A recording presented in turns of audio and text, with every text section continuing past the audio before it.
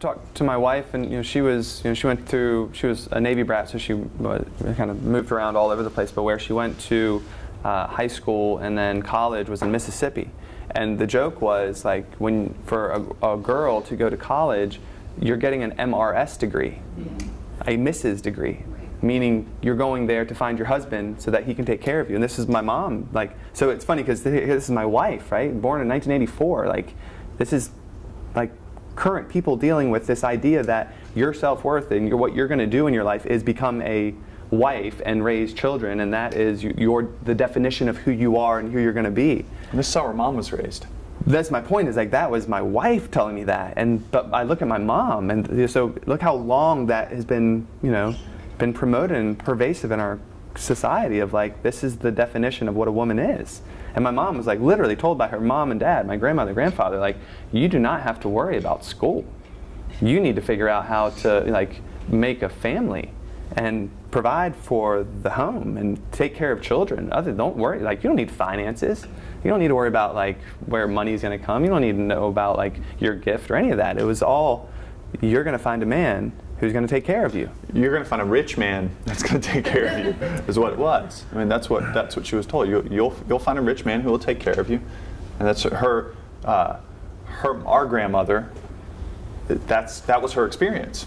So obviously, she's going to teach her daughter the same experience she lived, right? She met my grandfather, who came to the United States with nothing, built a business, a multi-million-dollar business, which was really successful back in the day, and she was in love with another man and chose my grandfather because of his financial position. Told stories where she cried at her wedding, because of this, the idea that this is what it meant for you, and this is what you need to prioritize, is make sure you're safe and secure. That means make sure you're marrying someone who has money that can take care of you, not the person you love. Yeah. So our point with that is to piggyback off what Jess is saying, is that there's still a lingering, if not a momentum of this is what it means for you to be a woman, or for us to be a man, or I'm happy because I feel like even your comment says it, and you all being here says it, that's bullshit. It's total bullshit, and you're not buying into it anymore. But there's still, regardless of man, woman, any gender, there's still the challenge of, like, what is it that I'm called to do? What is it that I love? What is my gift? No matter what society's norms say. Matter what. Yeah, because even if it's not like this is who you should be, we have parents who benignly, with not being malevolent at all, said, oh, this is your gift. You can't make money dancing.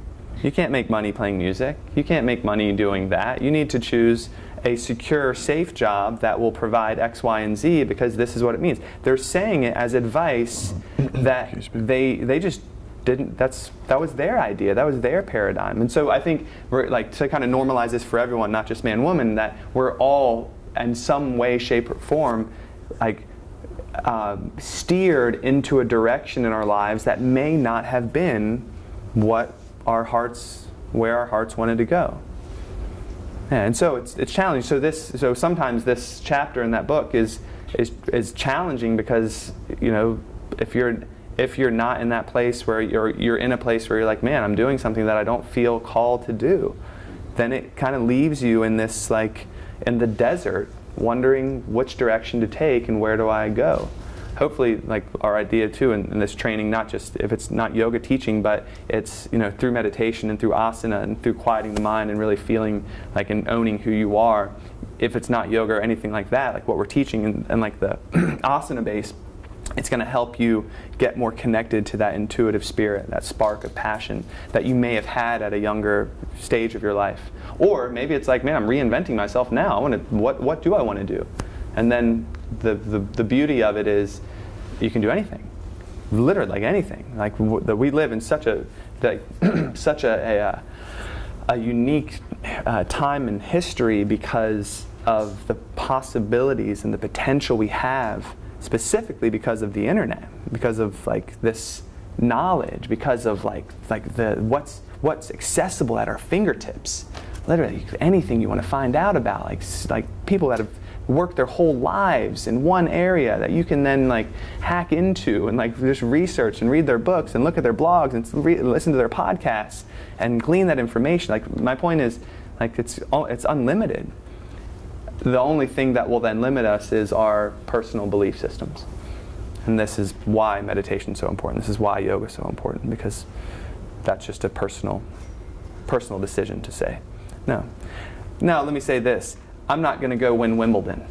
It's not going to happen, right? I just said like everything is possible, right? And I'm now saying there's a limitation to what I'm willing, because what I could say is like I could invest time and energy.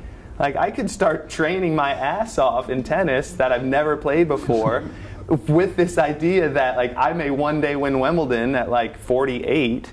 Don't they like stop playing at 40? Like Pete Sampras or somebody was like the oldest dude to ever win or something like that. But my point is the time and energy it would take for me to invest in something like that is like I would like have to divorce my wife, like be like an estranged father. Like they would never see me for this idea of like, these guys know what I'm saying, like it's possible, but it takes time, it takes energy, it takes a level of commitment to start moving in that direction, which means for me, that shit's not on the table.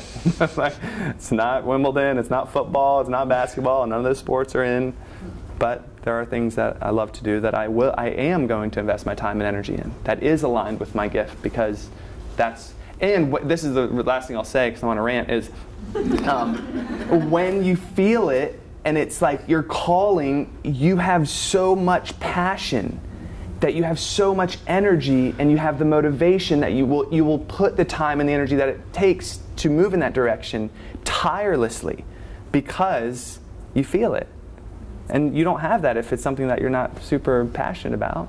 You're like, oh, yeah, But when you have it and you have that spark, all of a sudden, like you'll do whatever it takes, like however long it takes to make it happen. It's the power of purpose. It's because emotion drives behavior. We've talked about this, right? When we have purpose, we have, we can have a goal, an objective, a vision, but if there's not a strong enough purpose behind it, meaning there's not a strong enough emotion behind it, when the going gets tough, and it will, as you start to move in that direction, you'll quit. You'll give up on it. So the biggest piece of achieving our dreams, whatever your dream is now and what you see, is the emotional drive behind it, the emotional spark, the purpose. Why? Why do you want that? Right? What is your Dharma, and then why do you want your Dharma? What's it mean to you? What's the meaning behind it? If there's a big enough purpose, it doesn't matter what barrier gets thrown in front of you, you will find your way around it, over it, dig a tunnel underneath it, whatever, you'll get around it. You'll keep moving and keep doing it. And so where Chris is going with this is just vital. Right? We have to have that emotional piece, that purpose. That gives us the drive.